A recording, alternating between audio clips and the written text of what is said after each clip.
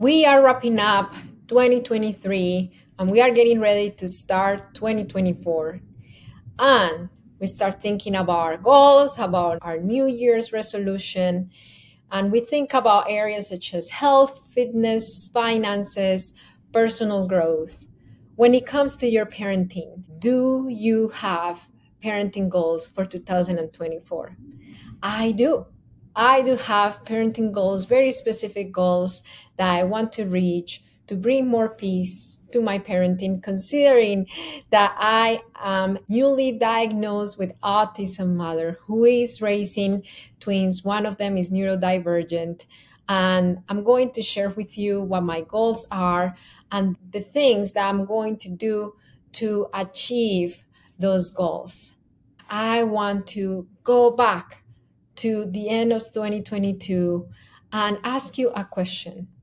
Did you reach your 2023 parenting goals? And I want to acknowledge so many of our clients in HIC Parenting who made 2023 a priority when it comes to reaching their parenting goals, who came to HIC with a big desire to parent their children peacefully and with limits. And they found so much transformation in their parenting. So I'm going to share with you some of the success stories and encourage you and motivate you that if this could happen for all those parents who are just parents like you, they don't have a child development degree, they don't have experience working with children, they're just parents who have a big desire and who say yes to parenting coaching in HIC Parenting. These are their stories. It's been a lot calmer lately. It has been easier. I have noticed the tension has been brought down. Provided we have not had a head banging incident in 2 weeks, has really helped calm her frustration. Instead of us saying, okay, the timer's going off, let's just go and, I've seen huge improvements in our relationship, even though she's only 22 months old, of just her, really cooperating instead of everything being a struggle. It is going to help you build a relationship with your child that will help them feel safe, secure, and want to be with you versus what I was doing, which was leading my kids further and further away, hoping that they would leave soon. They're excited to leave and now they just want to be with me and they feel safe. And that brings the relationship so much closer, and it's incredible.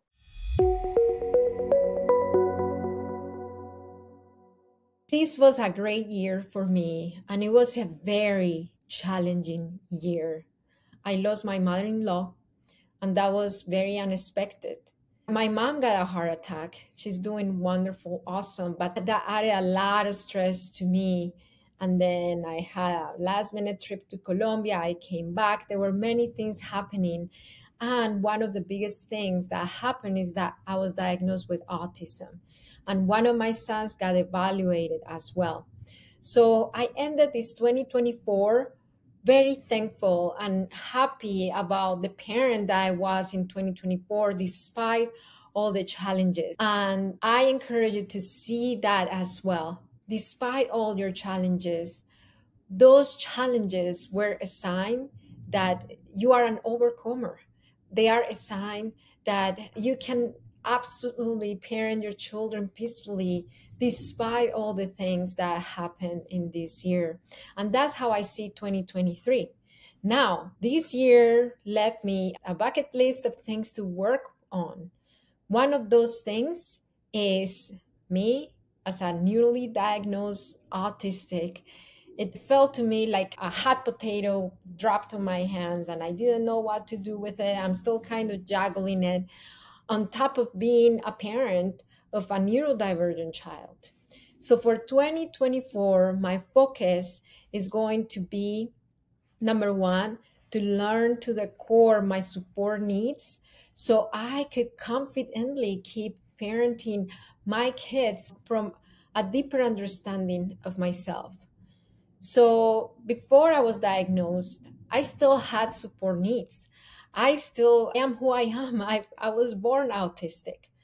But the difference was because I was not so aware of what was going on for me, then I tended to deny my needs or to brush them under the rug or to even gaslight myself about, hey, Marcela, get it together. Like, how come you are so overwhelmed in this playground and all the moms seem so calm? You should be calm as well. Now that I know that those are autistic traits, and that's why it's hard for me to commit to take my twins to the park every single day of the good season weather, now I know that those are things that are part of me for being autistic. And then I need to find a plan to still enjoy my kids and enjoy my parenting while taking care of my needs. And I started working already on that. I went to a soccer practice with the twins that usually left me depleted in the car. Many times in the car, I had like little meltdowns. Now I know that all that sensory stimulation, the people yelling, the brightness of the sun, the wind, all those things add up to my sensory overload. So last time that my twins had a soccer practice, I took my noise canceling headphones. I did some meditation. I proactively took care of my needs before they came in the form of a meltdown. So, how can you be more aware of your needs? You might not have a specific diagnosis, or maybe you do, but whether you have it or not, all humans have needs. So instead of putting all that weight on you and trying to be all things and trying to do everything and trying to juggle everything, but at the end of the day, you're so depleted that there is nothing left on you, or you become a parent that you don't want to be at the end of the day, all because exhaustion. How can you be proactively thinking about your needs and plan on how you're going to support yourself and meet your needs while the daily activities happen? So, if you are watching on YouTube, I want to show you a few things. So, I have this fidget tool. This is a toy if you're not watching. If you're just listening to the podcast, I have in my hands a fidget tool from Ono Roller brand. I think that's the brand. And this has helped me so much because I have the need for steaming, for sensory stimulation. So allowing myself to have just this in my hand all day and getting that sensory stimulation has helped me not let it pile up in me, that energy. Because when it happens, I get overwhelmed with my own self. So that's one way that I'm planning. I bought these, let me show it to you if you're watching from YouTube, these noise reduction earplugs. And they come with a hole, meaning that you can still hear, but a very more comfortable volume, at least for me.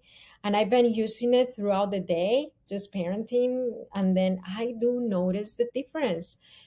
The difference compared to when I don't have them, meaning that my kids trigger me less, their yelling triggers me less, when they cry, that triggers me less. So how can you find those support systems to place around you? My second goal for 2024 is understanding at a deeper level my children's needs.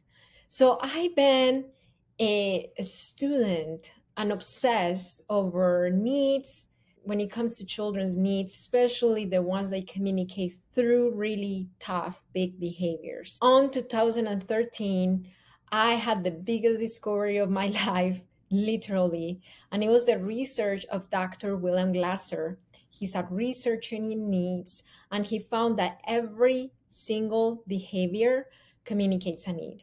So everything started making sense for me. Why my son in foster care had so many meltdowns when we needed to leave the house, right? That was a trauma response for them because when he left the house one day, he was dropped off at foster care. It made sense to me, so many things that were happening at that moment, the bedtime meltdowns, the aggression, the defiance, all those behaviors. Remember your child's biggest behavior. Those behaviors, all of them communicate a need. So I always been a student of children's needs beneath behaviors, and that's why I based the entire methodology here in HIC Parenting. We support our clients understanding their needs and their children's needs, and from there creating a customized plan for them to have more peace in their parenting by meeting everyone's needs or being aware of everybody's needs, even if they cannot meet them all. So that's been the parenting with understanding methodology, and I'm an expert in that. Now, there is something that was added to my plate that was added to me this year, and it was the fact that my son got evaluated for autism, and now I know that he is a neurodivergent child. And even though I have experience working with neurodivergent kids in the foster care system, I care for kids with ADHD, with mood disorder, with cognitive delay, with OCD, with ODD. This is the first time that I encounter autism.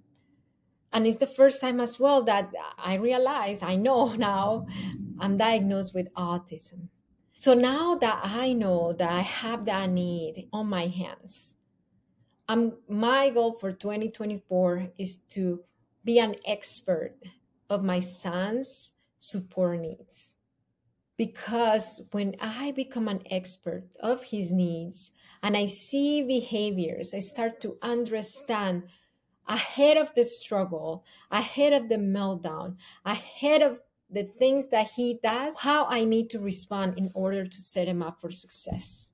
I started doing it already.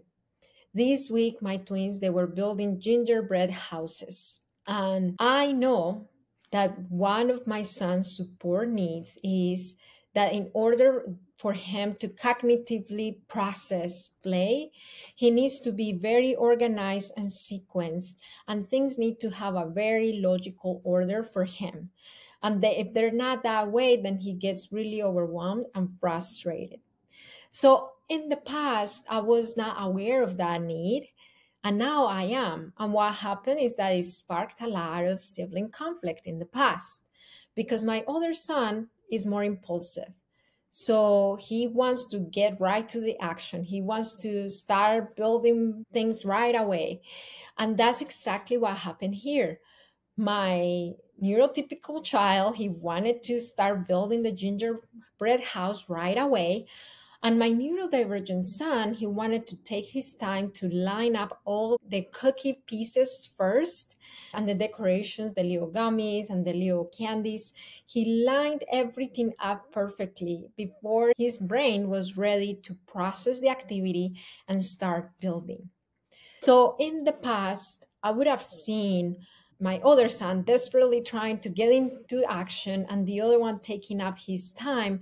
I would have understood that all the way, and I would have pressured my neurodivergent son to start playing. Hey, just start building house. It's okay if it's not lined up perfectly.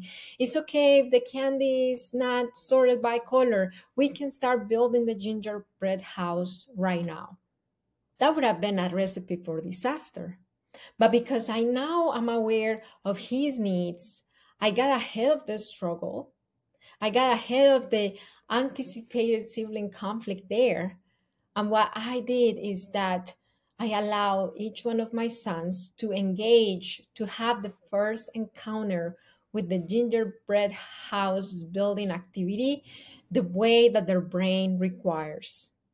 I bought 2 gingerbread houses, and instead of placing them side by side, they were one in front of the other. So they still had the table between them. And that allowed the physical space for each one of them to start initiating the activity, how their brain was needing to initiate. My neurodivergent son lined up the pieces perfectly and he started building, and the other one started getting into the action right away. And I saw a beautiful thing happening.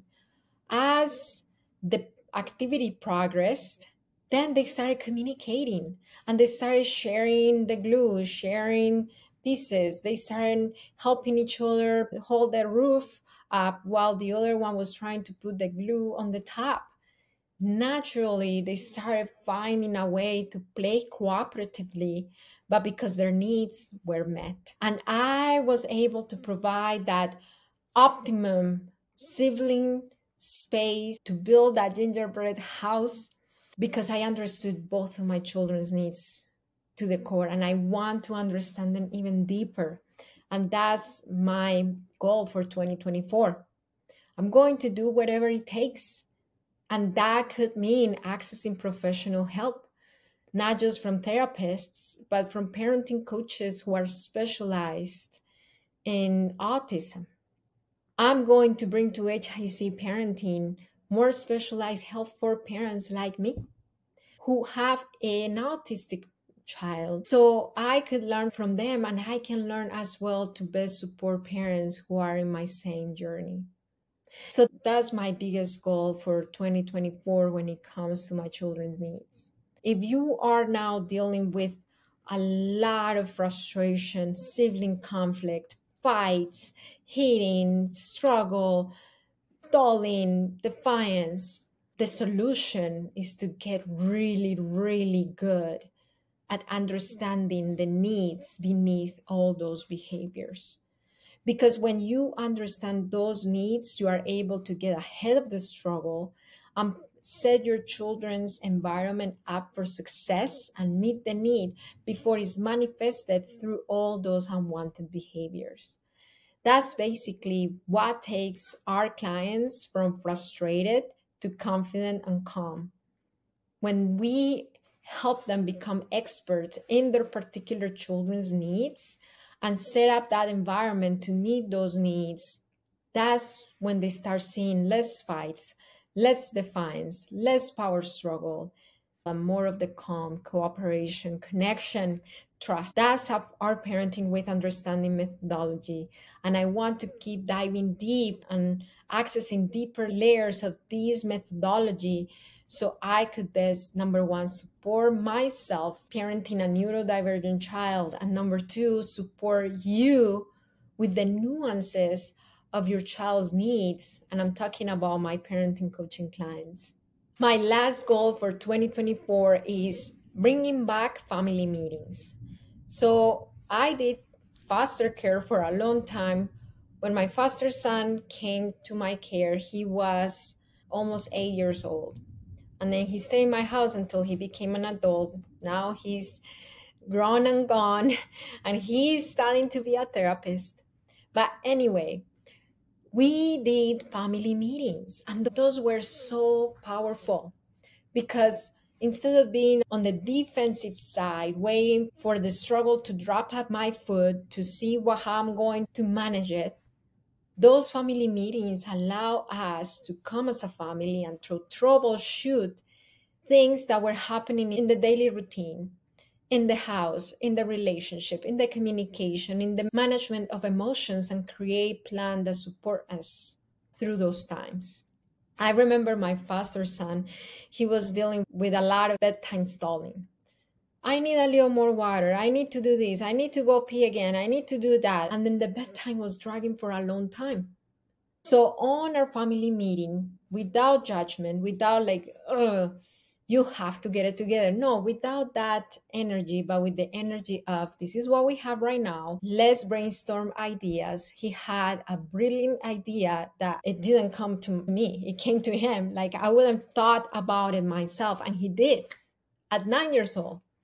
So he said, it seems like I had a lot of bedtime wishes.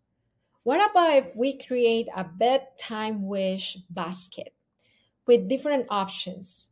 And then every night I get to go in there and choose one of those bedtime wishes. And that's my bedtime wish. And I don't have more. My next one is going to be the next day. So he created a little basket. It was very cute with his favorite characters and all. And then he started writing down the wishes that he wanted to have. And then I approved them, some of them, not all of them. We put them in the basket. And every night he started picking out one little wish, reading it out loud, and that was it. No more bedtime stalling. He went right to bed. Why? Because it was his idea. because he created the idea, because he created the accountability system, and because it was a proactive measure instead of a reactive, I'm exhausted, I'm yelling at you measure. It was not rooted in fear. It was not rooted in a consequence, on a punishment, on making me feel bad about stolen bedtime so much.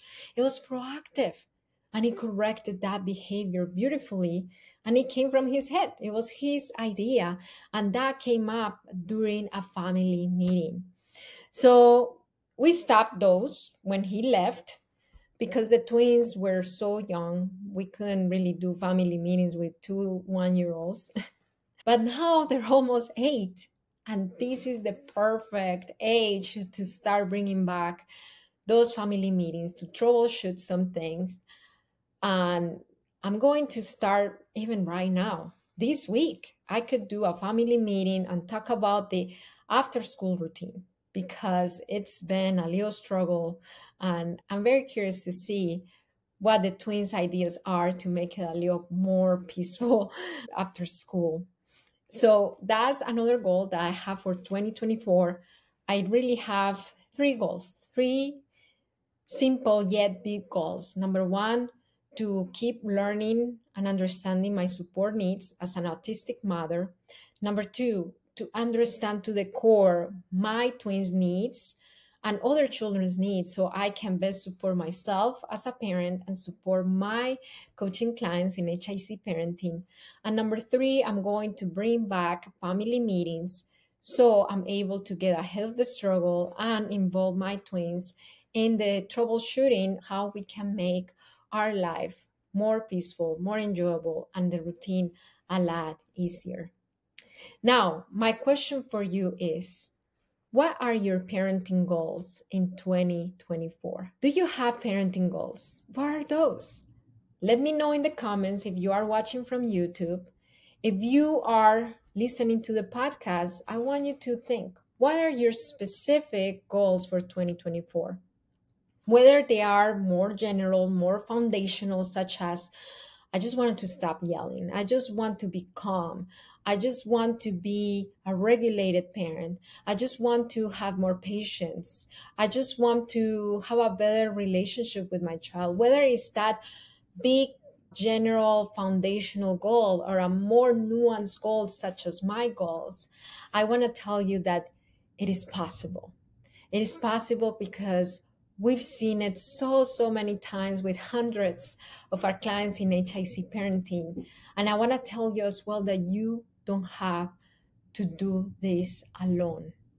I'm sure that some of the goals that you have for 2024, you had them for 2023. If you were not able to achieve those goals in 2023, with the level of support that you have right now, which it might be you on a book, or you on a social media tip, or you on listening to this podcast, if that was not enough, that's a sign that you might need to take the next step. And the next step, the next available step, is to access the direct guidance from a parenting coach who's been there, who knows exactly the roadmap to bring more peace to your home, to raise emotionally healthy children, who've been supporting parents for years. And that's what we can help you with here in HIC Parenting Education. We've helped 10,000 clients break their cycle of frustration, yelling, bring more peace to their homes, and raise emotionally healthy children. And we've done it through direct coaching. And why? Because we get to understand their needs, their children's needs, and develop a tailored plan that works for them. If your goal for 2024 is to access parenting coaching, my invitation is, if that's your plan, to enroll now for 2 big reasons. Number 1, so you start the year strong with all the support that you need. And number 2, so you lock in 2023 pricing, because we are adding extra features, we are adding extra support, we are adding my direct guidance as well besides the coaches. So if you enroll during this week, until December 31st, you will be able to lock in 2023 pricing with all the 2024 benefits, with all the new features. If you enroll once 2024 starts, then you will have to enroll with 2024 pricing. So the next step is just go to apply.hicparenting.com, choose a date and a time that works for you, book a free parenting assessment call. On that call, you are going to be with me or with one of our HIC advisors, and we are going to get to understand your needs, your desires, and from there, we are going to lay out that roadmap for you. And you will decide if you are going to access our direct guidance to help you apply that roadmap so you can get to your 2024 goals a lot faster and easier, or if you're going to do it on your own. Either one of those options are completely valid and okay. So just go to apply.hicparenting.com or go to the link in my bio at HIC Club. I'm on Instagram, I'm on TikTok. Just go to that link on my profile and then book your free parenting assessment call before all the slots are taken, because basically you are taking some of our slots, our time is very limited. So if those slots are already taken, then we might not be able to help you or enroll you or answer your questions. So go right now there, book your call, and then get on a call with us. Let's talk about your parenting, and you are going to decide if you are going to start 2024 in HIC Parenting Education. Write in the comments, if you are watching us from YouTube, what is your number one goal for 2024 when it comes to your parenting? I want to let you know, if you heard many great things on this episode and you want the show notes, just go to hicparenting.com and you will see written blog posts with all the show notes, and follow us on TikTok, on Instagram, on YouTube at HIC Club. And remember that it only takes understanding of yourself and understanding of your children to transform your parenting. That's Parenting with Understanding. I'll see you next time.